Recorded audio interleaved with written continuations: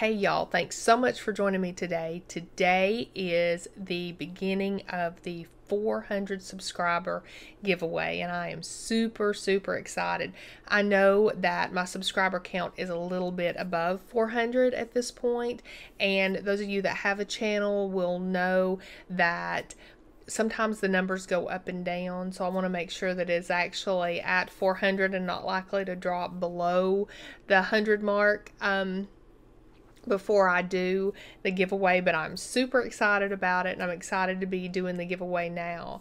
This giveaway is going to be a lot like the others. It's going to be simple. I haven't had a whole lot of time, and as I mentioned in the January video, the video that I did about the month of January, but if we do get to the 500 mark, I do have some ideas to celebrate that big milestone in a little bit different way. So, but this giveaway is going to be just like the other giveaways. I did a random number generator, and I got a number between 1 and 400. I've got it on this little sticky note.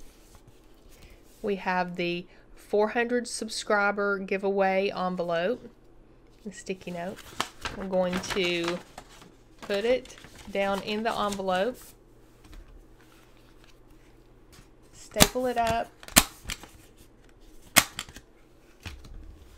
as we've done before, and put it over here on the side table, not to be messed with until next week. To enter, pick a number between 1 and 400.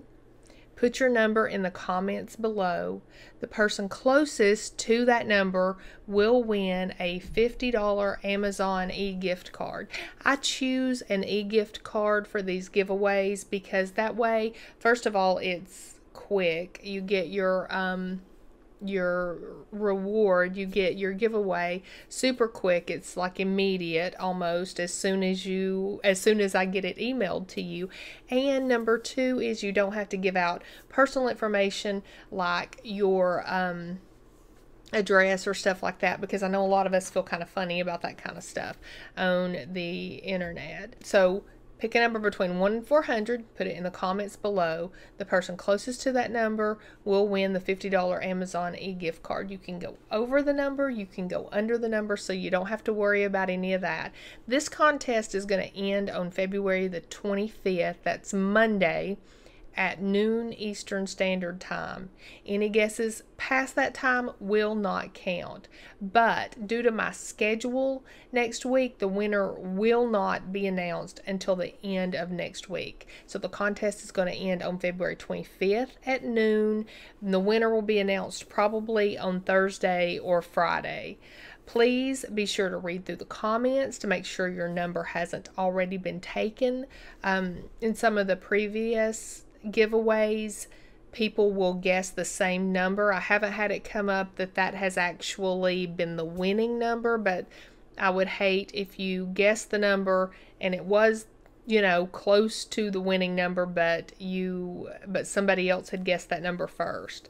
So please read through the comments to make sure that your number has not been guessed. The person with the first timestamp on a number is the person who gets that number. And these rules are listed in the description box below.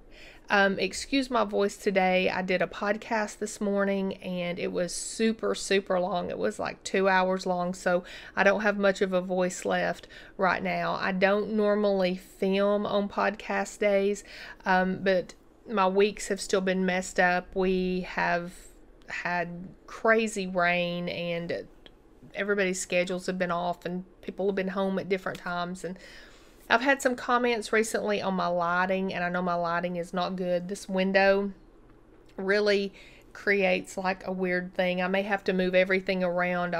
I've got some lighting over here now, trying to compensate for the lighting over here, but the lighting over here is coming from the back and this is coming from the front, and it's a mess, but I am working on the lighting. I have also had some comments. I've mentioned a few times that my hair is curly, and I have a lot of people that want to see my hair curly. So because of the rain lately, and because my whole schedule has just been turned upside down, my hair is actually not straightened right now.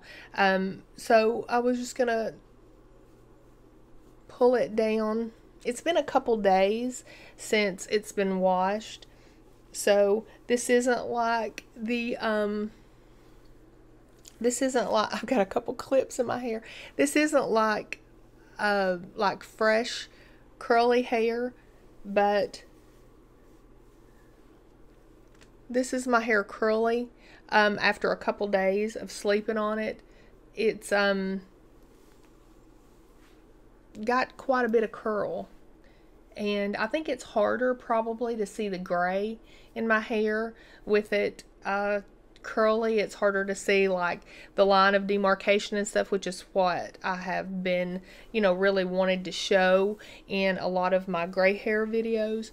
But people did ask, so I wanted to show it. Somebody even asked what kind of curl I had, so you can't really tell. And this is kind of straightened right here. I did do this with a blow dryer. It's curlier than this. If I don't do that. But people ask about what kind of curl. Right now it's just frizz, pretty much. I didn't realize it would look this frizzy. I probably wouldn't have pulled it down.